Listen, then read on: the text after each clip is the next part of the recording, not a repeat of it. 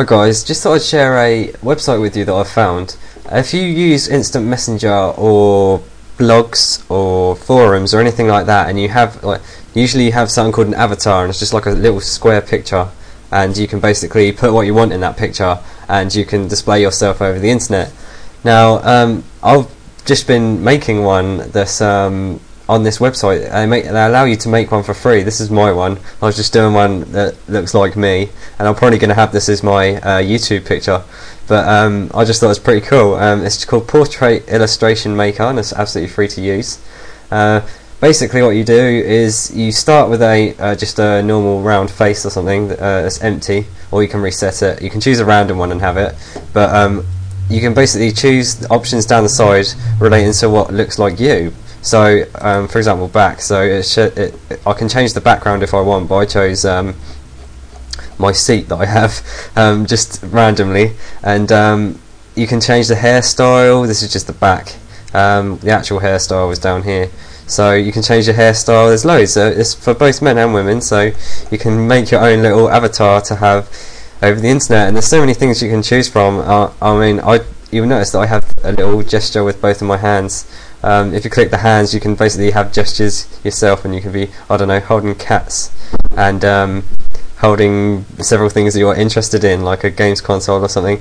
I'd like to, if you haven't seen this before and you'd like to try it out, I'd like to see what you've made out of this, and if you've created it, I don't know, leave a video response or something, have it as your user and leave a message on my profile or something like that, because I just want to see what you guys look like and what you've come out with on some of these. I mean, it can be random, it can be anything, but yeah, I'm going to actually have this as my profile picture now, because it looks like me, and I know it's nothing Windows related, but hey.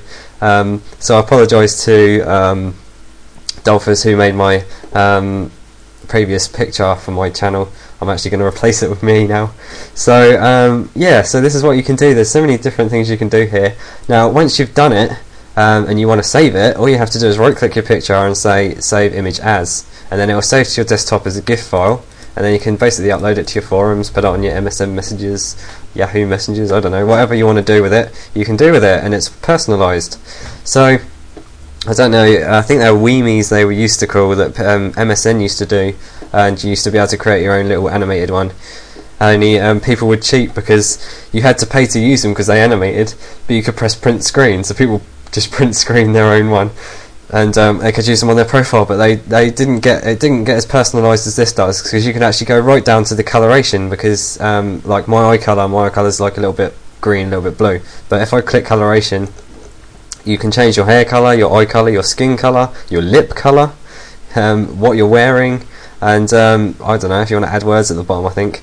Oh wow, you can change the image format as well, so you can have it in PNG, GIF, JPEG, and wow, there's several other things you can adjust as well, so you can just put it all around the face.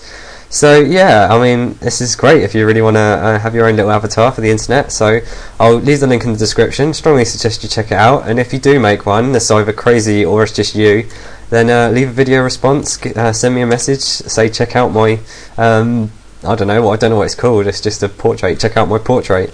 So yeah, thanks for watching my video. Please comment, rate, subscribe if you like my videos, and thanks again.